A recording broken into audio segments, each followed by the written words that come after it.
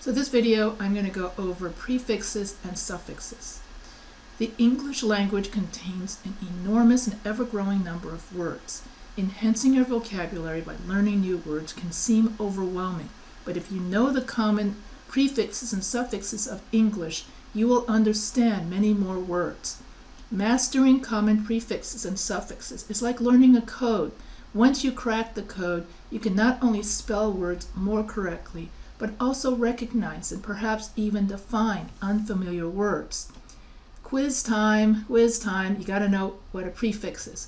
So here you have a bold and a little arrow, which means you got to memorize this for the quiz and write it down on an index card. A prefix is a word part added to the beginning of a word to create a new meaning.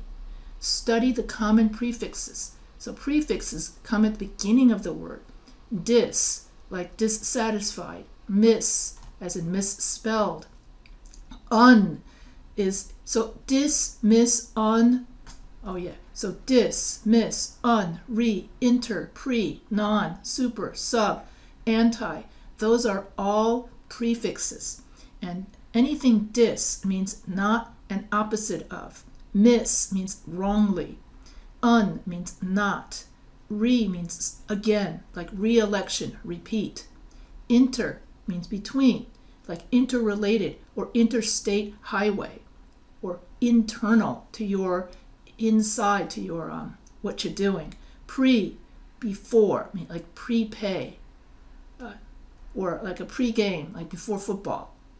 Non means not, which means nonsense. Super, as in above. All I could think of as Superman.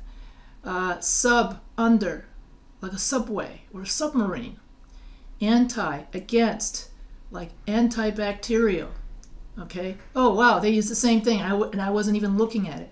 Anyway, so these are all examples of prefixes. There are so many more, and if you can buy yourself or Google common prefixes and memorize their meanings, you'll instantly increase your vocabulary.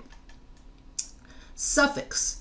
A suffix is a word added to the end of a word to create new meaning.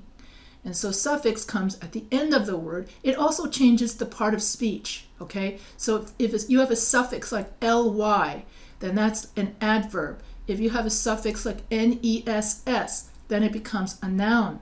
And so when adding suffixes like nes and ly, the spelling of the word does not change, but it does change the part of speech.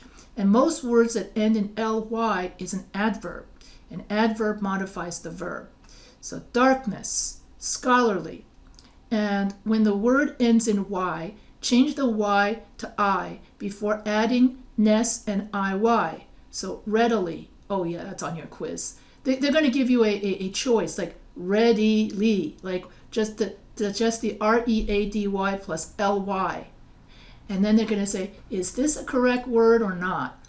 So you have to know this rule.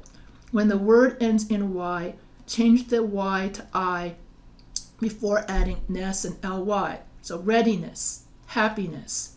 When the suffix begins with a vowel, drop the silent e in the root word. So here, instead of saying care eating, you say caring. Instead of saying you eat it ball, you say usable. When the word ends in ce or ge, keep the silent e if the suffix begins with a or o. Replaceable, courageous. So in this case, you keep the e. When the suffix begins with a consonant, keep the silent e in the original word. Careful, careless. Exceptions to the rule 3. Truly, argument. When the word ends in a consonant plus y, change the y to I before any suffix not beginning with I. Sunnier, hurrying. When the suffix begins with a vowel, double the final consonant only if the word has only one syllable or is accented on the last syllable, and the word ends in a single vowel followed by a single consonant. Tanning. So here you have to double the N. Regretting. You double the T. Cancel. You don't have to this one, because the accent is not on the last syllable, you don't have to double the consonant. So you double the consonant only when it's accented, when the word has only one syllable or is accented. What they mean by accented on the last syllable, that's about pronunciation.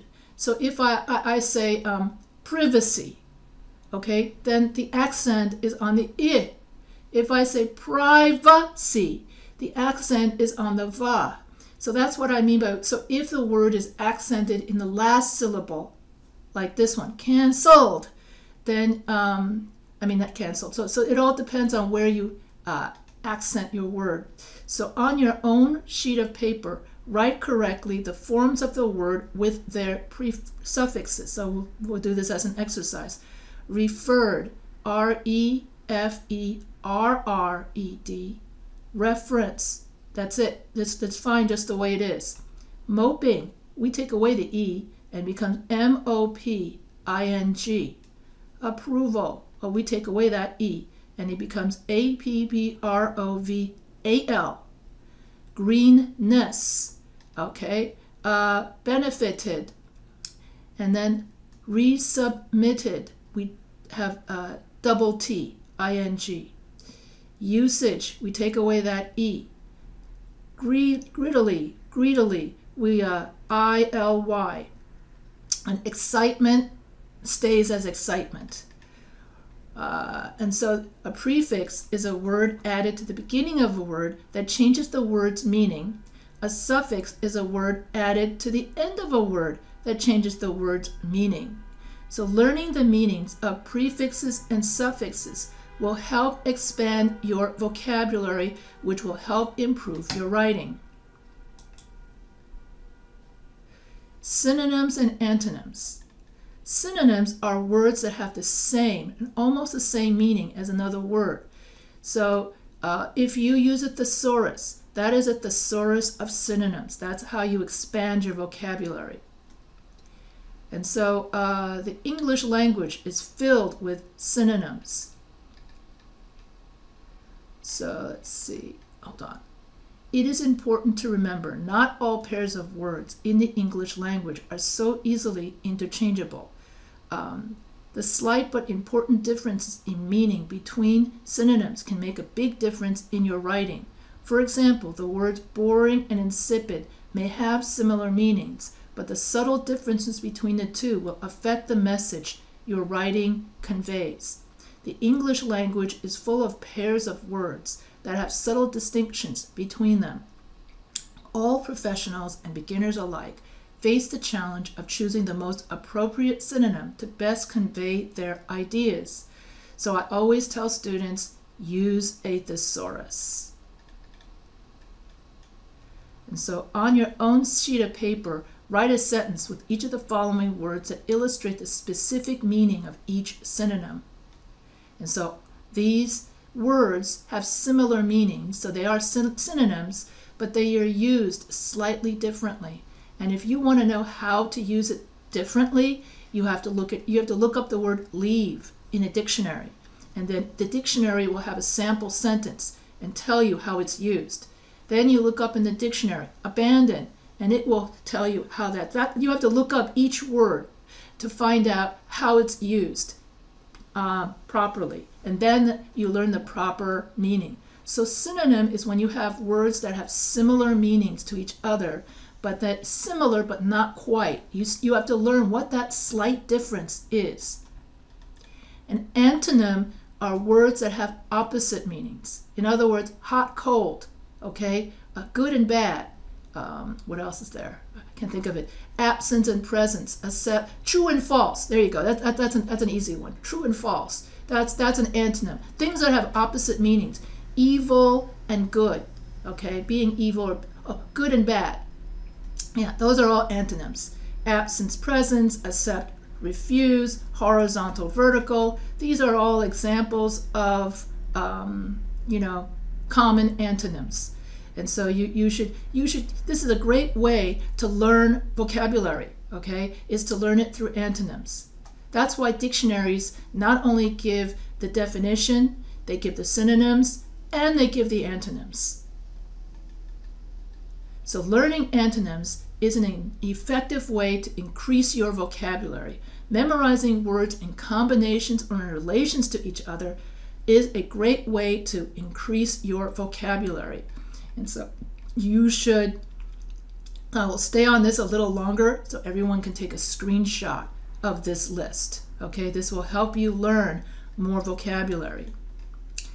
And so synonyms are words that have the same or almost the same meaning as another word.